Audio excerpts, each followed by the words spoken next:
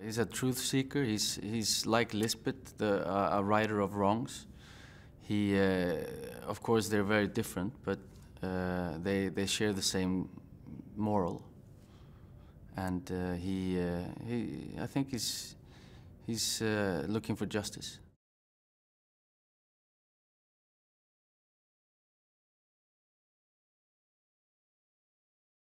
It's about Lisbeth Salander.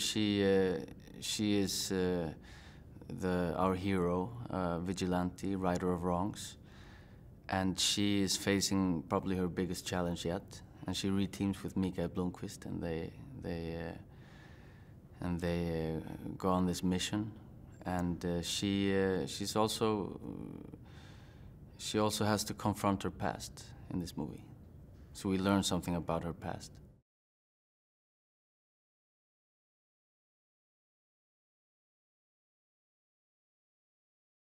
She's not only a brilliant actress. I mean, she's so focused and determined and really gets into the character. And she really made Lisbeth Salander her own Lisbeth.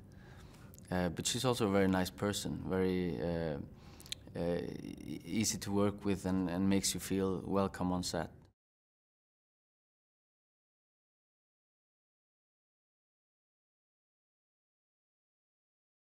It's a story that suits our times right now, and it's very up to date. And I think with everything that's happening in the world right now, people are going to be able to connect to the story.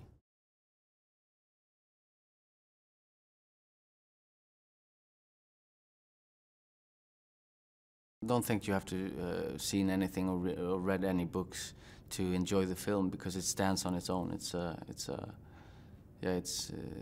chapter in the Millennium story, but it stands on its own.